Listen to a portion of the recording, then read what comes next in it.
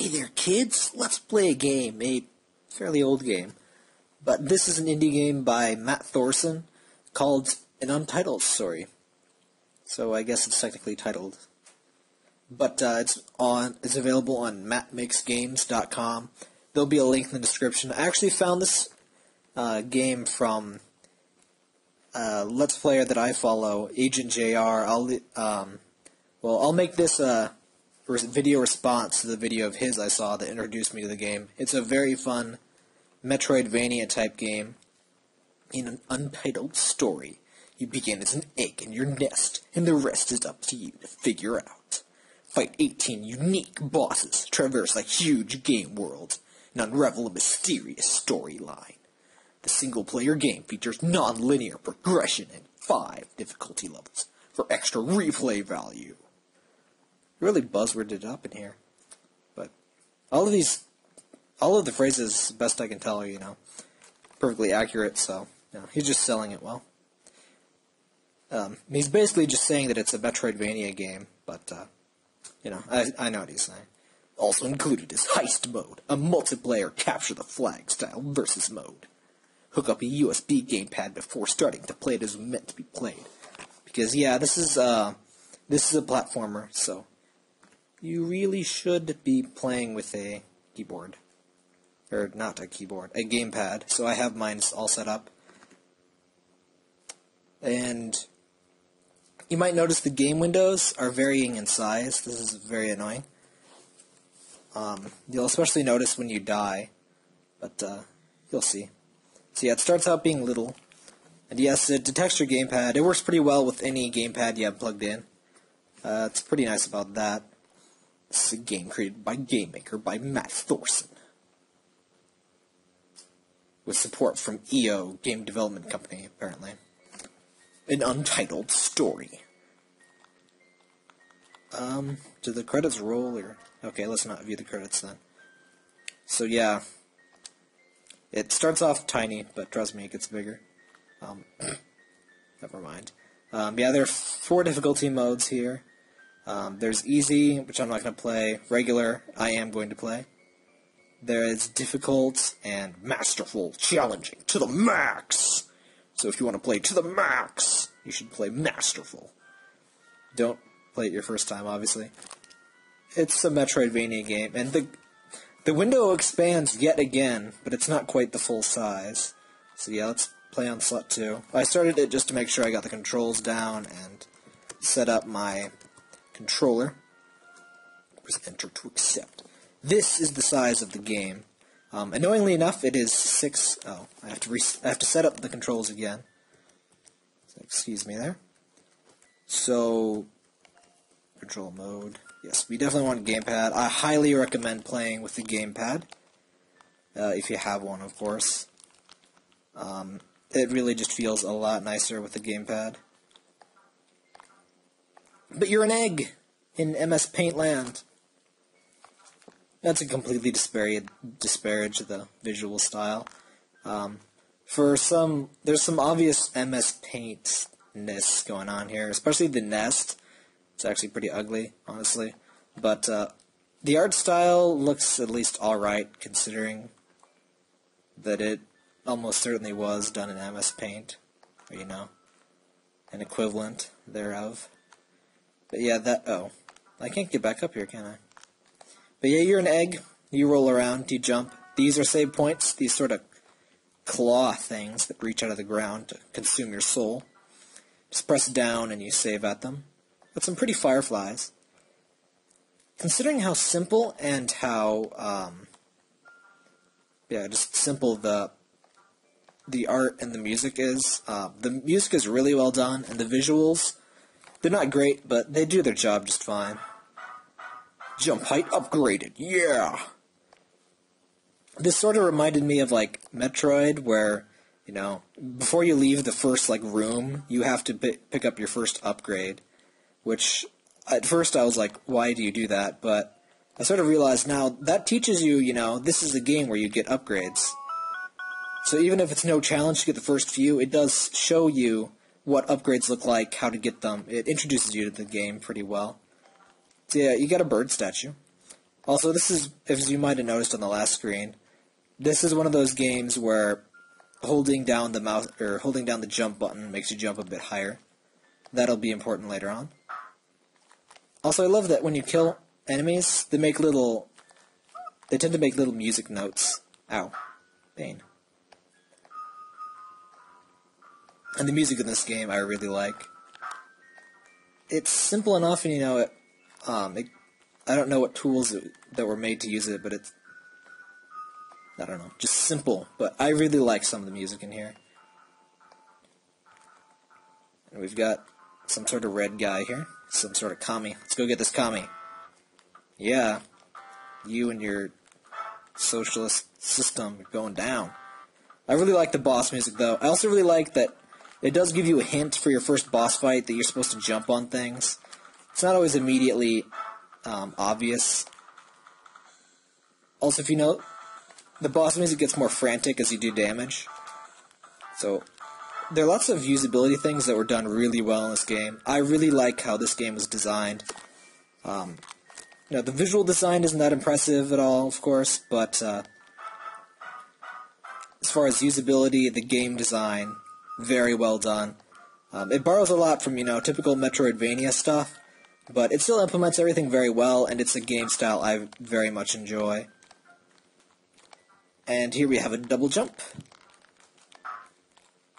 And I was musing on the usefulness of the double jump a bit ago, and I really like the double jump.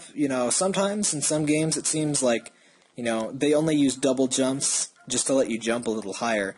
But in reality, what double jumps do is they give you much, much more freedom in the air than is, otherwise possible.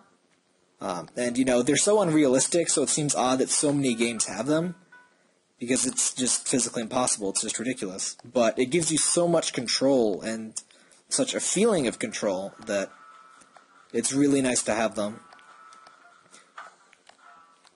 So, what do we got here? You might notice that pinwheel effect just means upgrade by now. So, you see that? Ow, ow. And you want to get it.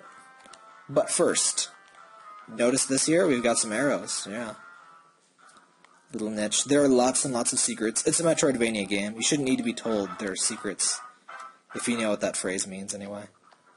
If you don't, it's a portmanteau of Metroid and Castlevania, which are two adventure-style games where you collect power-ups, and both big platformers. Most Metroidvania games are platformers / shooters sometimes. This boss, initially I was like, what? But you'll note every once in a while it shoots out those blue fire things. It's not immediately clear that you need to hit those, but as you noticed back there, ow. It does shoot back at it, and it... Ow, I died. I was not paying much attention there. Yeah, when you get a game over, the screen resizes again, which is really annoying. Speaking of really annoying, my computer decided to dim itself, and also decided to lose focus. Okay. So, yeah. I forgot what I was talking about. That is why you do not have stupid power savings things that dim your... The annoying thing is, when I'm using my gamepad, my computer doesn't recognize it as input that wakes it up. Normally when I'm using the computer, the screen would never dim because the computer knows it's being used. For some reason, it doesn't recognize the gamepad input as input, so it just ignores that fact, and it is a pain in my butt. So if I randomly stop and have to jiggle my mouse, I'm sorry. That's not an inappropriate statement, by the way. Yeah, that's why. But as you note, there's this little purple guy over there. I'm not particularly sure what it's supposed to be, but it's the thing that you hit. It's always nice to get a clear target, even if I don't know what the hell that target is. There's sort of a target, so... Also, these things we get, these are, I guess, crystals or gems of some kind. They're basically money. Yeah, you can shoot by pressing Or you can shoot fire by pressing shoot. Thought it said you could shoot by pressing shoot. Kind of a no-brainer. But you can break these pots that you can see. Be patient around the thwomp guys. Ow. If you get too pissy with them, they hurt you. But yeah, these pots, they infinitely respawn, so there's not a limited number of gems. At least I don't think there is. It didn't drop gems that time, but I don't think you have to worry about hitting every single pot in the game. There is something you should worry about, though. Note these stick figure things that are apparently torches here. So since you know those are torches, we actually saw something very similar to that over here. Fire, go. Yeah. What could possibly happen when you do stuff? That happens. Since it's a Metroidvania, there are some puzzles that make that don't make much sense or involve, doing random stuff like lighting torches or killing all enemies in a room. Nothing you would immediately think, oh, I need to do X to get Y. But if you think about it and you try to interact with everything available in a room, giggity, you can get most of the stuff without needing, oops, derp, okay. What you want to do here, jump, save your double jump to get over here. The spikes aren't very lethal in this game. I think that probably changes a lot with the difficulty setting. That would be a good way to make the platforming a lot harder, is to just up the damage spikes do. Because currently they do 10, which is not very significant at all, even with my relatively low health. Now see, I can just fall in there and it's no problem. Though, some of the times it is going to matter. Also, this is one of those games where if you fall off a ledge, you only have one jump. But if you jump before you fall off the ledge, you can jump and then do the double jump. So once you're already in the air, you can only do your double jump. That got stuck there. And here is where your double jump kind of comes in handy. The double jump doesn't necessarily add that much height, but it gives you a lot of horizontal distance. Because, once you start to go down, you can counteract that with the double jump. And you can cover about half the screen with my current jump height, like I just did there. So that is not too shabby at all. Also, if you missed that power-up item I just got back there, there's sort of a hint that there's something there. Oh, by the way, there is a map. A very Metroid-inspired map that sort of... It's color-coded too, so it shows sort of the areas we're in... What's it called? Cold Keep? Oh god, thwomps. Those hurt. Yeah, this is a little safe niche here. So that's nice. Also, you can stand on the cannons, just ow. Don't get shot in the ass repeatedly. Getting shot in the ass once is okay. Repeatedly, that's right out. I also need to save. Also, stop dimming yourself, stupid computer.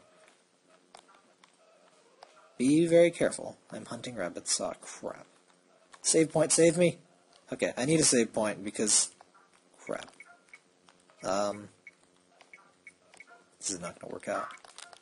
No, it's not. I'm dead. I'm so dead. I'm so dead. Okay.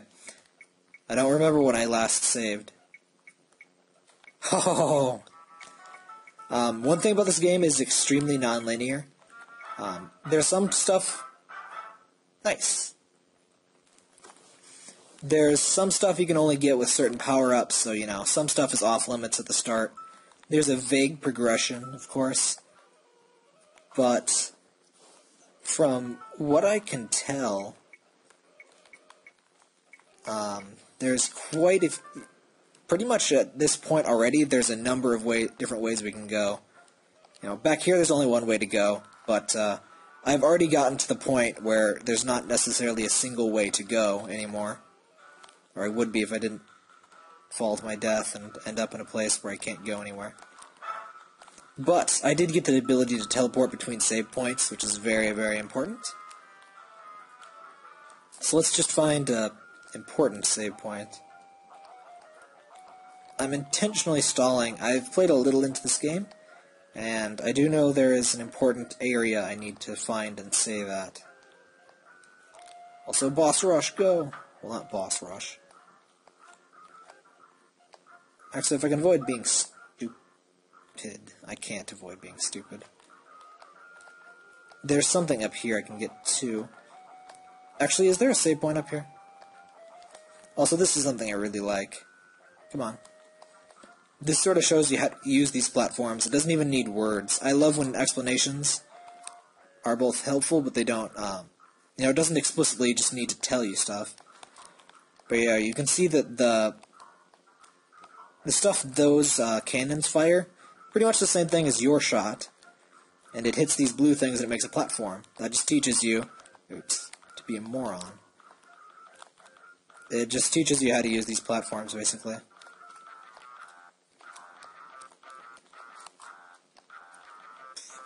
So, yeah. Just climb up here. And we get a save point. And there's sort of a gauntlet up here that I don't want to mess with yet. However... aw yeah, boss time. At first I was unclear what the deal was with this boss, with when I can hit him and when I can't. He just stops being red when you can hit him. The weird thing is, he's constantly transparent, and I really don't know why. Because that sort of seems like I shouldn't be able to hit him ever, if he's transparent. But if you note, all the stuff he drops is slightly transparent too. It's just slightly confusing, and I don't know why it is like that. But yeah, I like this boss fight. It's neat, but it's not that hard. In fact, we're already done with it. Also, these hearts that the bosses drop fully heal you, no matter how much health you have. And we get stick to the bottom of blocks by holding jump. This doesn't sound very helpful at all, but it does let you avoid some enemy attacks, and you can just stick up on there. If there's an enemy coming or something, you can just chill out there and be like, yep, I'm stuck to the ceiling. Screw you guys. I'm the master of ceilings. I like being the master of ceilings. Also, you can come back and forth between that screen transition to get to get an impression of where those platforms are. I think I need better jumpiness to... yeah. You know what? Crap. Never mind. We can't get that thing yet. I need better, jumpiness or something. Actually, maybe I don't. I don't know. I'm just not good enough at this game to actually do that yet. But we're gonna get to that thing that I keep mentioning, that, Right, action button. Alright. Wait, what's this place called? Night Climb. Why does the sky actually get lighter when you go more up? But yeah, you can just go between these two things, and you can briefly see where the platforms are. I think it would sort of be more helpful if I could just stand at the very edge and see the platforms, and then they disappear when I get closer.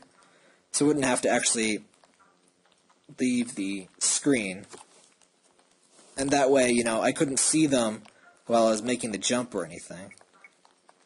Yeah, we got birds, and we got a save point. And more birds. Can I say hello? No, I can't. I'm an egg. Are you my mommy? You don't look like my mommy.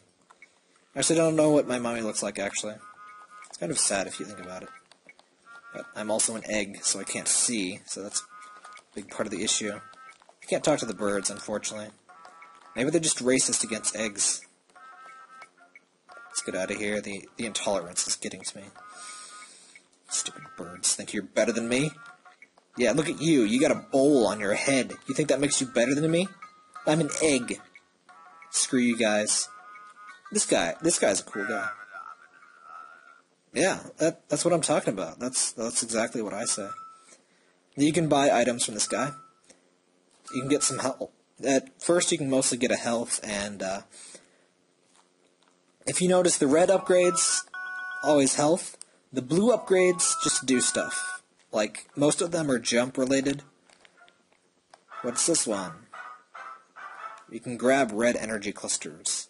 This is something that needs explanation, so it does actually give you text here, so hold jump, hit the red energy cluster, there you go. And now you've got significantly more health, so that's very nice.